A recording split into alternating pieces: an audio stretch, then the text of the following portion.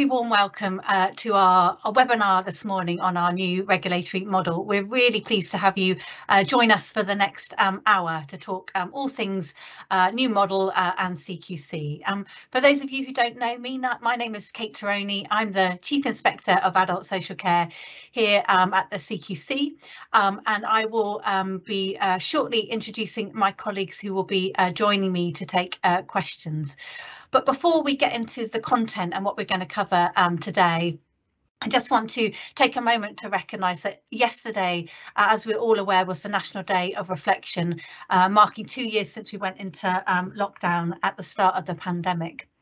And as ever, when I have the opportunity to talk to a large number of people like I do this morning, I just want to pause for a moment and just say again a massive thank you for everything you've done and your teams have done over the last 2 years to support people in the most extraordinary, difficult and challenging times. So I just want to, before we get into the business bit, I just wanted to recognise that yesterday was a really important day for pausing and reflecting on what everyone has been through over the last 2 years, but also sat with you today to say a massive thank you for what you've achieved and how you supported people in these incredibly difficult times.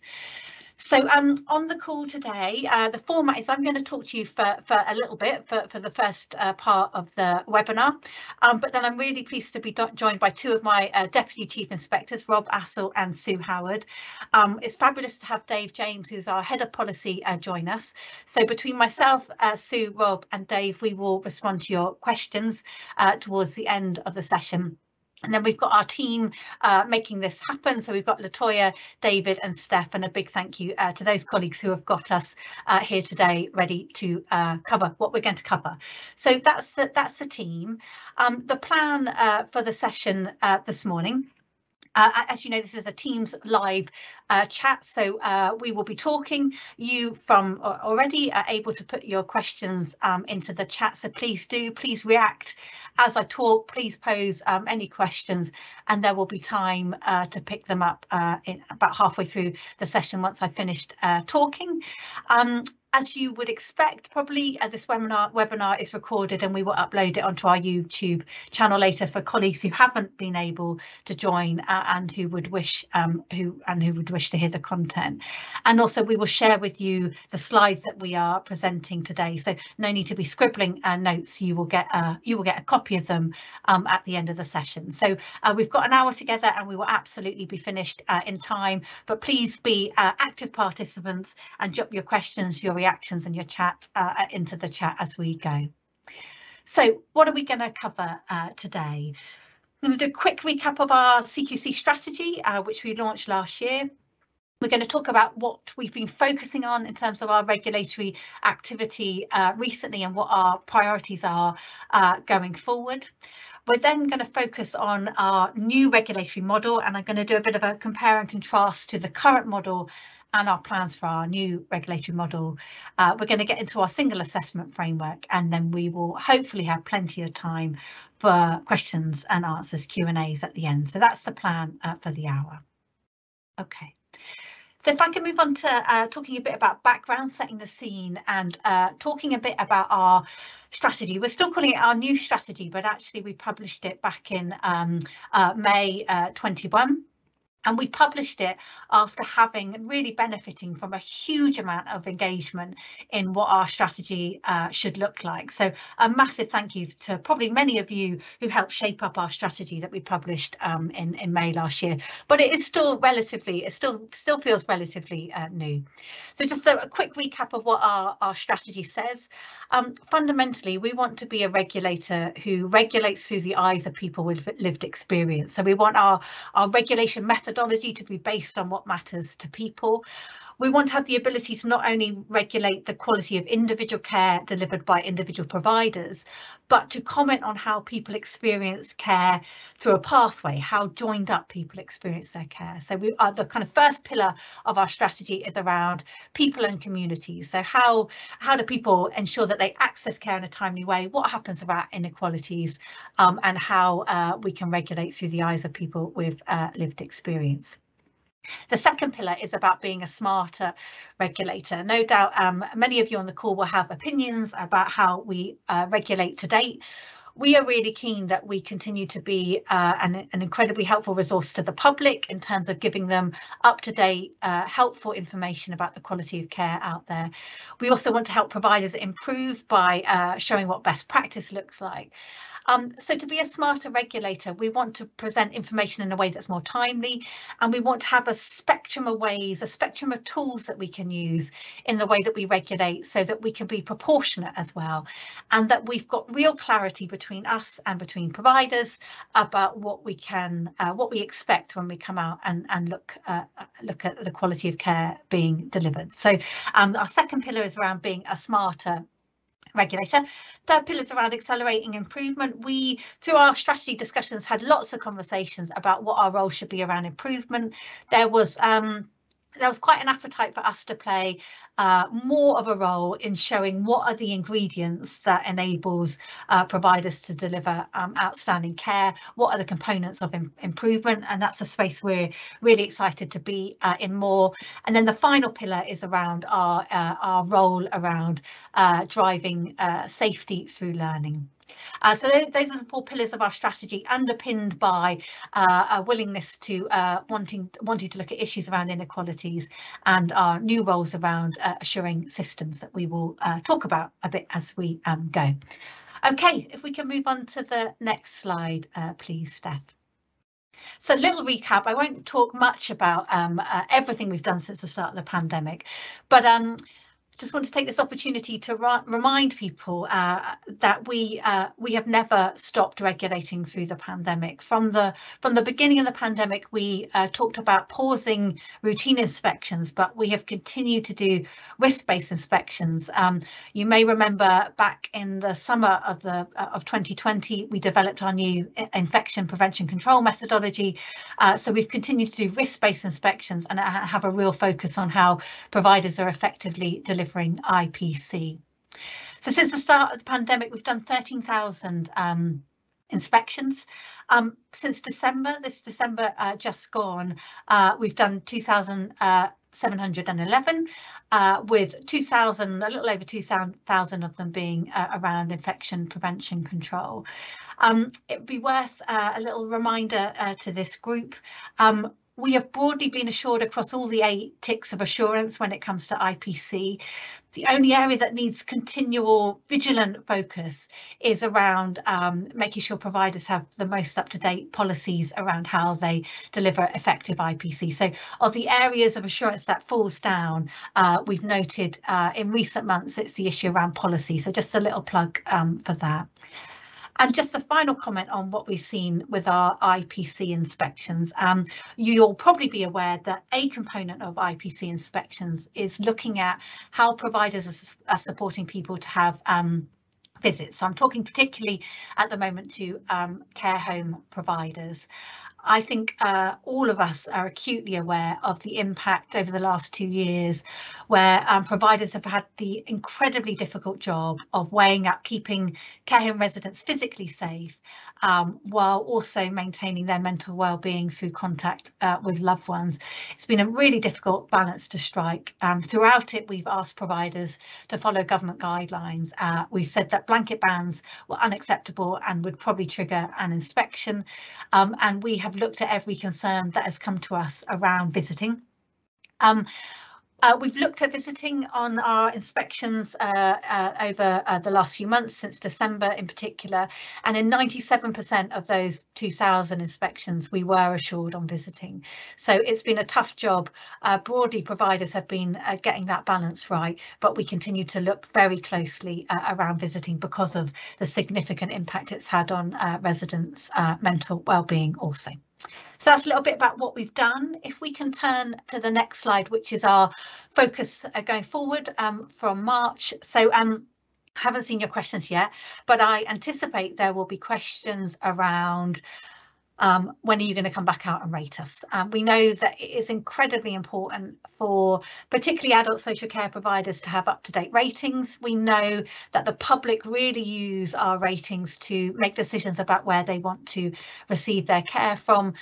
We know a less than good rating impacts on staff morale and the massive challenges we have in the sector around recruitment and retention. And then there's also finally that kind of commercial challenge of having a less than good rating and what that means for your business and stability, etc. So we are really keen to get back out and start re-rating wherever we can.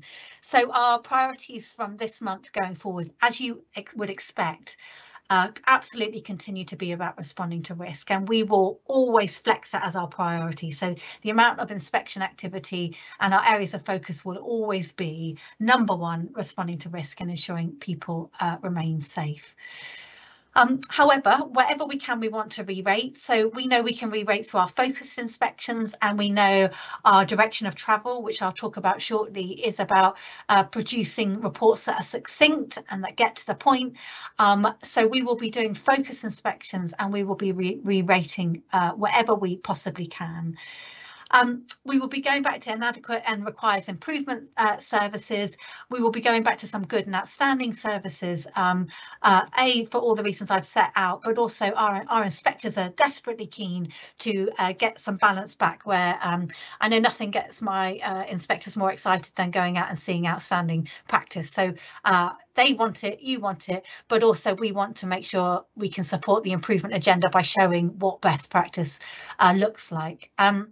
And then finally, we want to get out and rate services that have been registered with us, but have yet to be rated. So those are our priorities from March going forward. And I really hope in the coming months, we will be able to talk to you about an increasing volume of services where we have re-rated as well. Okay, if we can move on, Steph. Okay, quick sip of water. Right, so we're going to talk now about our changing approach to regulation. And I'm going to talk through this slide. I'm going to kind of do it column by column, as I think that is it's the easiest way in my mind to explain how we are changing. So currently, believe it or not, we have 4 assessment frameworks. We have one for health, one for social care, and we have 2 in registration. And those assessment frameworks have pages of key lines of inquiry. They run to about 330 pages of questions that we ask and we look at on providers. So a massively complex assessment framework regime. Our intention and what we've committed to going forward is to have a single assessment framework. So moving from 4 assessment frameworks to 1. And that assessment framework will be the one we use for all health and social care providers, be it a GP practice, a home care provider, a shared life service, an acute hospital. So a single assessment framework for our providers. But also the single assessment framework will be what we use as we take on our new powers around assuring local authorities and assuring systems. So the same assessment framework for those 3 layers of assurance and regulation. So that's the first column. Second column. So prior to the pandemic, a lot of our activity was driven by previous ratings. We always responded to risk, but a lot of our activity was driven by previous ratings, and providers would tend to have a sense of how frequently we'd come out, depending on whether they were inadequate or outstanding, to give you the extremes. Through the pandemic, we've become much more responsive. So 52% of our risk-based inspections are triggered by information we received by the public, families, people who work in the social care sector. But our old ways of working were a lot more kind of planned inspections based on previous ratings. And then a kind of set piece of we'd come out and inspect, we'd rate the service and we would publish it. Our ambition going forward, so if we think about what the public wants from us and what we want to do around driving improvement, is we want to move towards a much more ongoing view of assessment, a much more timely way of sharing with providers and with the public what we know about the quality and risk of services out there.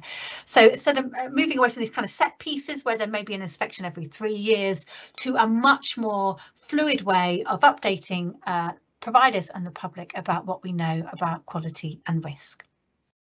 So let's talk about the inspection changes that we will be making. So currently, an inspection before the pandemic would often have been comprehensive. We would have gathered a huge amount of evidence across our 5 key lines of inquiry, and that information would have been accurate at that point in time. So at that point in time, on those hours, few days we were with that provider, that was what we found, and that was accurate. Going forward, we don't want our inspection activity to just be a point in time. We want to have multiple opportunities to update what we know about the quality of care being delivered in a social care, in a setting that's delivering social care. We want to use our data and our intelligence better to keep that updated. And when I talk about data, your mind might just jump to numbers and Excel spreadsheets. When we talk about data and intelligence, we talk about the wealth of knowledge held by inspectors, held by local authorities, clinical commissioning groups, advocacy agencies. So all of that knowledge and intelligence is what we are talking about when we talk about that. But also we want to, going back to that proportionate point, we absolutely will be continuing to inspect, and there are services where we want to spend more time in those settings to get a better idea of what it feels like to receive care in those environments, and that might look like more out of hours assessments depending on any concerns we might have. Some of you will be familiar with our safety framework, our short observational framework, where we sit and we just observe a handover, a meal time, how colleagues talk to the people they are supporting. So we envision in certain circumstances spending more time on site, more observation, but also having a wealth of other ways of updating what we know around quality and risk. Moving on to the 4th column, how we develop judgments. So the way we've done things to date is we will line up our judgments against the ratings characteristics, and that's what we will publish. There's a huge amount of inspector insight and what they've perceived to be captured in that. We want to, in our new way of our new methodology, be a lot clearer about what evidence is needed to satisfy which topic we're talking about. So we want to be really clear for our inspectors and for providers about what we expect to be enough to satisfy that we have reached this judgment. And in order to do that, there will be the ability for us to assign scores to what we are judging. And the thinking behind that is we have really heard you talk about consistency, transparency, how have you reached that judgment, what's different between that service getting that rating and that service getting an alternative rating. We want to do all we can in our new methodology to really explain our thinking in how we've reached the judgments that we've reached. And then the final column. As you know, prior to the pandemic, we would monitor, inspect, rate and publish often quite lengthy reports. I think for many people, people would look at a rating and they may cast their eyes over the first page or two about our findings. I'm not sure how often people would read through a kind of 30-page PDF report. So we want to have the ability to update ratings more frequently, to publish short statements on our website, as we have been doing for maybe about 6 months now. A short statement that says we've reviewed the information we have on the service and there's no need for us to go and inspect at this time, and the ability to produce more succinct reports that tell the public what they need as a result of what we know about the service. Okay, so that's a little bit of a flavour of what's going to feel different. I'm going to move on now to talk about our new assessment framework. So we are all feeling, we at CQC and people that have been involved with this today are feeling quite excited by this new framework, and I'd be really keen to hear how this lands with you as we talk about it today. My personal excitement, and Dave James, who will be joining us in the Q&A, is there has been some fantastic work done a long time ago by Think Local Act Personal to develop something called the Making It Real I statements, where after massive consultation, co-production, they came up with a set of statements about what matters to people about the quality of care that they receive. As I mentioned at the start of this presentation, our ambition in our strategy is to regulate through the eyes of people with lived experience. So at the top of our triangle, I'm really pleased to say that we will be keeping our 5 key questions. It's a way of regulating that you know, we know, and the public knows, but we will be aligning those 5 key questions with the making it real I statements. What matters to people when it comes to caring, safe, effective, etc. So our 5 key questions remain. If we go down a layer of the triangle, we are moving away from our ratings characteristics to having quality statements.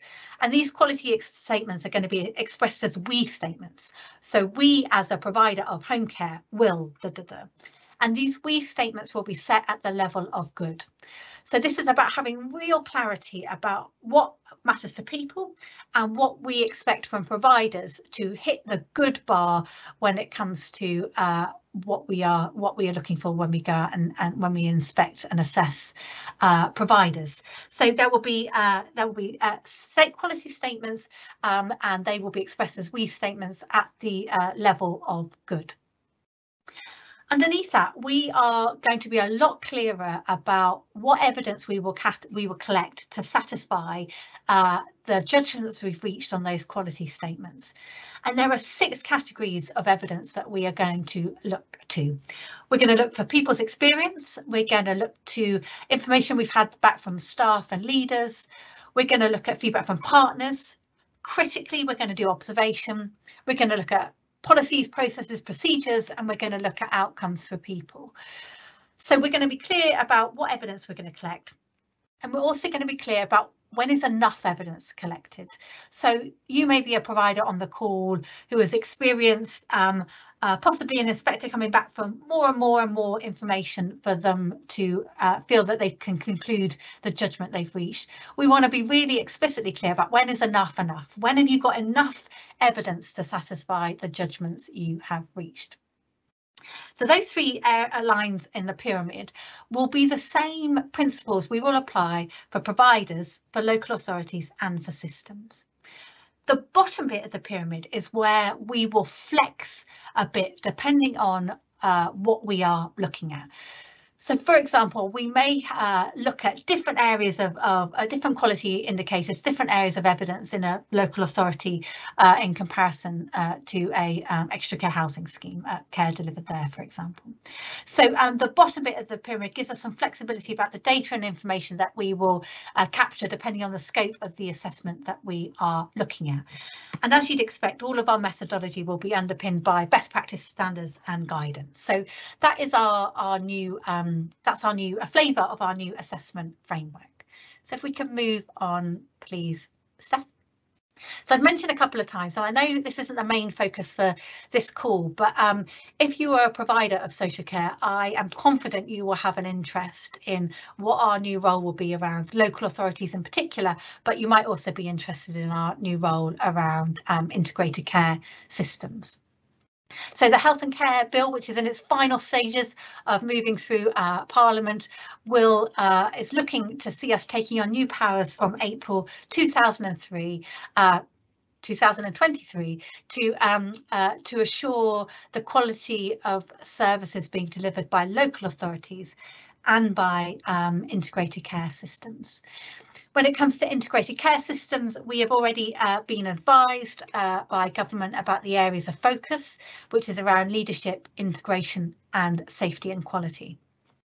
When it comes to local authority assurance, this is a power we are very enthusiastic to take on.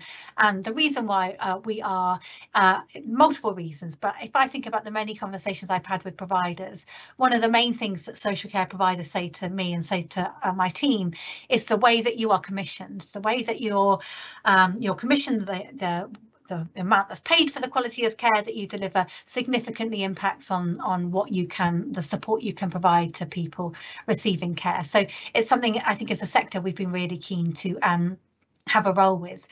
Our role around local authority assurance is about assuring ourselves, government, the public, about local authorities' delivery against the Care Act Part 1. And for those of you who know the Care Act, it's a huge, very important bit of legislation. So we've been really benefiting from working with an expert advisory group of people who use services, families and stakeholders, obviously including local government and government, to hone down on what they think matters when it comes to local authority assurance. And we've got 4 groups, that 4 areas of focus that will be worked up a lot more over the next 12 months. One is about working with people. How do people get their needs assessed in a timely way? How many people have Care Act eligible needs that are waiting for a package of care to be sourced for placement, etc. The second one is around how local authorities provide support, so how they work with the market, how do they co-produce and design services with providers, how do they support people where providers have to leave the market. The third bucket is around ensuring safety, so local authorities' approach to safeguarding, market management, contingency planning, etc. And then the final one is leadership. So I won't go into this in depth today. We've got workshops that we're holding on these 2 topics. So if it's an area you have a particular interest in, we would welcome you to the table, because we're spending the next 12 months designing this, so we're ready to go live in April. And I'm confident if we get this right, we can really help improve outcomes for people in terms of getting access to care in a timely way, and showing what best practice looks like when it comes to the way local authorities work. And I suppose just one final thing, the ability that we can look at 3 layers, is that we might go into a place and we might see a number of social care providers who aren't delivering care at the quality we would expect.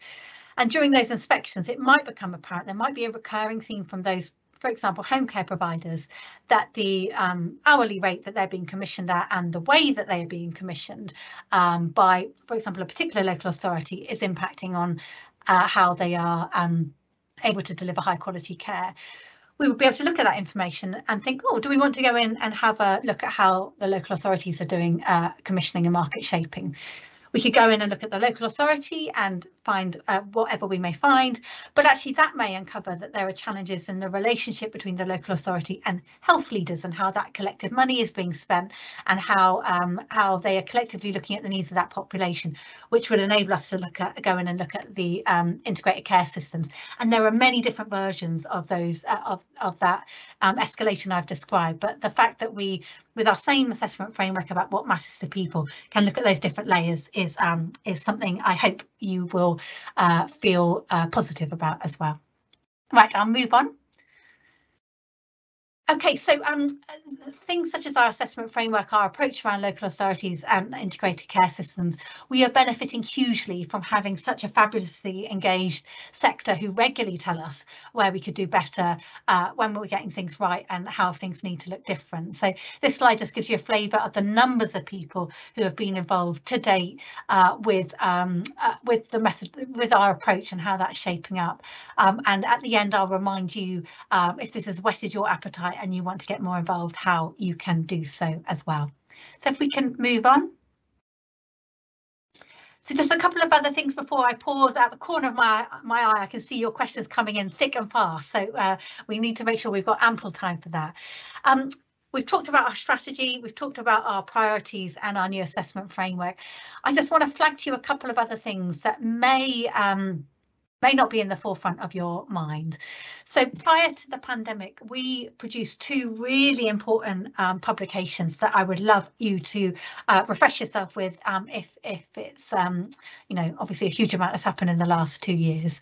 The first one is our report into oral health of people in care homes, called Smiling Matters, where I'll cut to the chase, where we didn't find consistently residents having up-to-date oral health care plans, access to dentists, and sometimes even the basics such as you know, a toothbrush to ensure that their teeth are kept clean, and all of the physical implications associated with poor oral health were drawn out during that.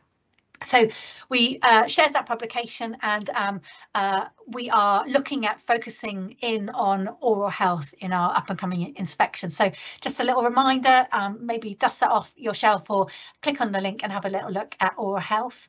And then the other really important publication we shared prior to the pandemic was we looked at issues around supporting individuals to have relationships, their sexuality recognised, and in that report we reflected that and what you often find in, as you'd expect, in the social care sector is it reflects what happens in wider society, which is generally we as a society maybe aren't as comfortable as we could do with being about having conversations about sex, sexuality and relationships. And our report found people working in the social care sector didn't feel that they had this always have the skills and the training and the confidence to broach what can be sensitive topics around sexuality.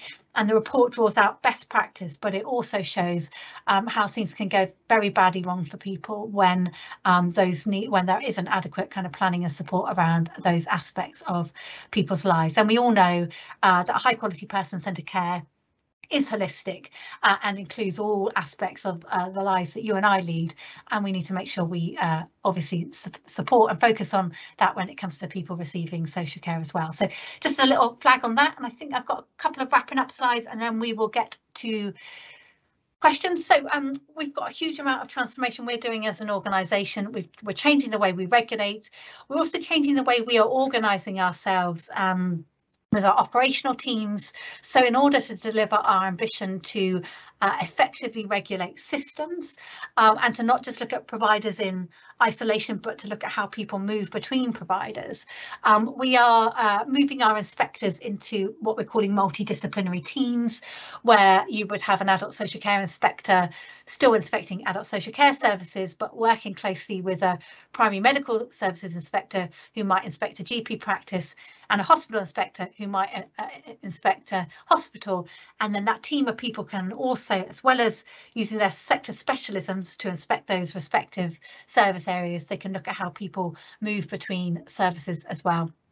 We're going to be doing a lot of testing through April through to March about our new methodology, and we will continue to learn and adapt that based on what we hear as well. If we can move on, Steph, I think next one. So you'll probably be aware of this. We have our blogs, we have our Twitter pages, we have our Citizens Lab, which is our digital way of people engaging in things that we are consulting on, and we have our podcast series. So lots and lots of ways to get in touch and keep up to date.